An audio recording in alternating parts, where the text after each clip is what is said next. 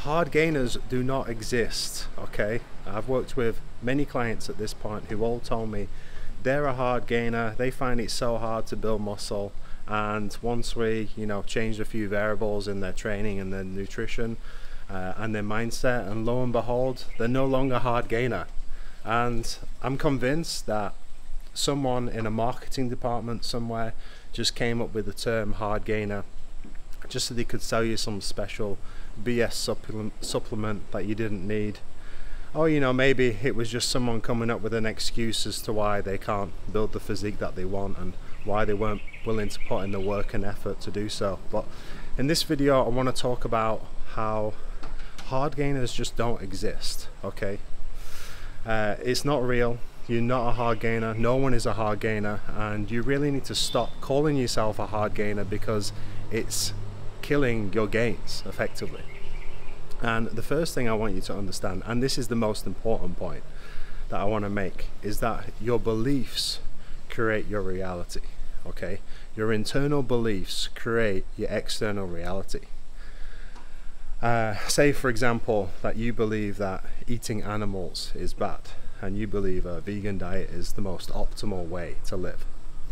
If you have that belief, it's going to be very hard for you to eat animal foods. Let's just get comfortable. Okay? If you believe that to be true, that eating animals is bad, it's going to be very hard for you to eat animals. You're just not going to do it. So likewise, if you believe that you're a hard gainer, it's going to be very hard for you to put in the actions required for you to build muscle. If you believe you're a hard gainer, you will be a hard gainer. If you have never heard the term before and you didn't even know a hard gainer existed, likely you're gonna be better. Like, imagine two identical twins, okay? They're absolutely identical. They have the same training, the same nutrition, the same sleep. Every single variable is the same except for one. One of them believes that they're a hard gainer. The other twin believes that they are the most genetically gifted athlete on the planet. They believe they can just touch away and they build muscle. Out of those two people, who is more likely to build muscle? Obviously, it's the person who believes they're able to build muscle.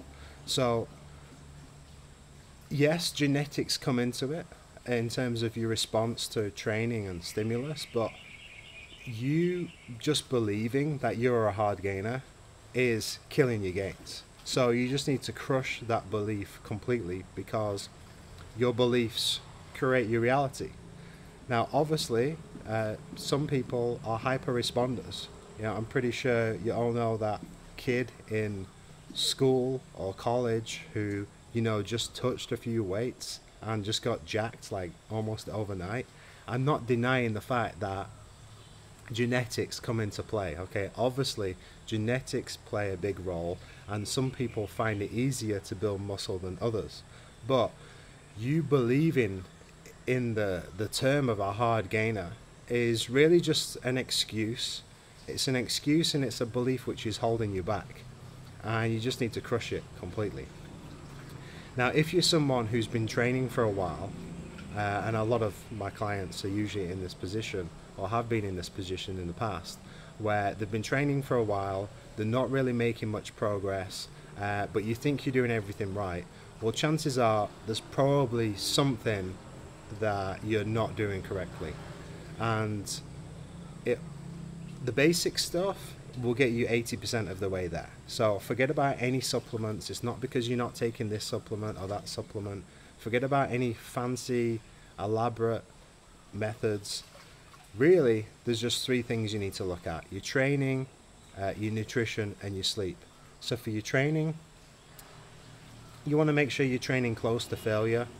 You want to make sure you're not undertraining. You want to make sure you're not overtraining, but in my experience, most people are not overtraining. If you're training every single day, if you're hitting weights every single day, or even maybe 6 or 7 days a week, there is a chance that you might be overtraining. But for everyone else, if you're training, 5 times or less in a week, you're probably not overtraining. You might be under recovering, but that comes into the sleep and nutrition, which I'll talk about in a second. So with your training, you just want to make sure you're training to failure.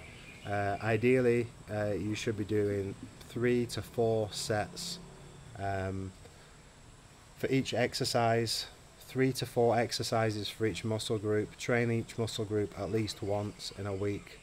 And as long as you're putting the right intensity in, i.e. you're training close to failure, you're going to make progress, you're going to make gains.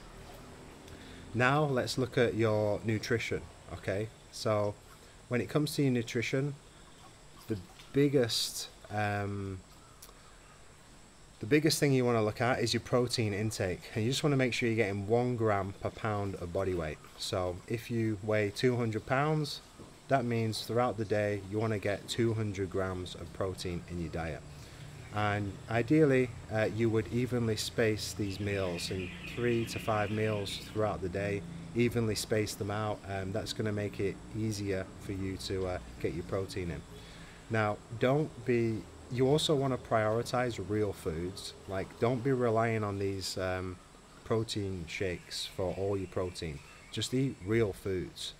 Chicken breast, steak, eggs.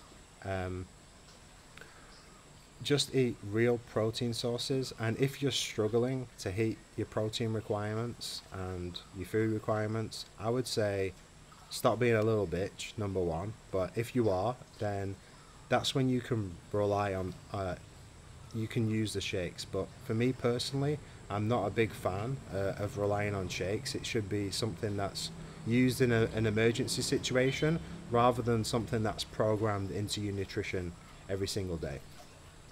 And finally, if your training's on point and if your nutrition's on point, then it's probably something to do with your lifestyle. Now that could be sleep.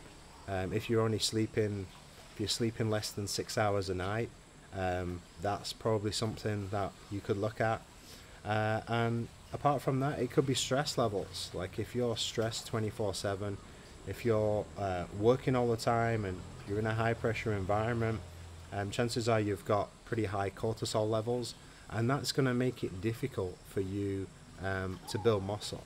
But just because you work a lot, just because you're in a high pressure environment, or you have a stressful job or business or whatever, doesn't mean you can't train, and doesn't mean you can't build muscle. And actually, I would argue that if you are one of those people in a high stress environment, you really need to do exercise, because exercise is going to help.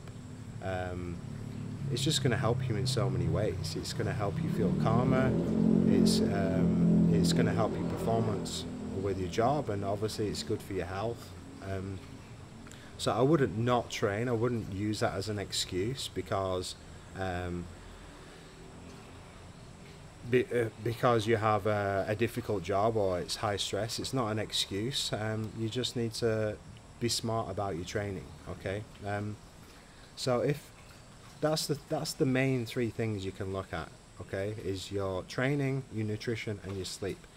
If all those things are on point, then that's when it starts to get a little bit more tricky. But I would do some blood work, and I would definitely hire a coach at this point. Hire a coach and do your blood work and just dive into the nitty-gritty details, because chances are there's something somewhere which is suboptimal. And if you do everything right, it's impossible for you to not build muscle. You understand? If you did every single thing right, if your training was on point, your nutrition was on point, your sleep and your lifestyle was all perfect, you would build muscle. Therefore, you are not a hard gainer. And by identifying with this term hard gainer, it's killing your gains. Okay? It's killing your gains, it's holding it back. So just cut it out. Stop believing in the term, because your belief in this term hard gainer is killing your gains. So cut it out, try it, and let me know what you think. That's it for this one.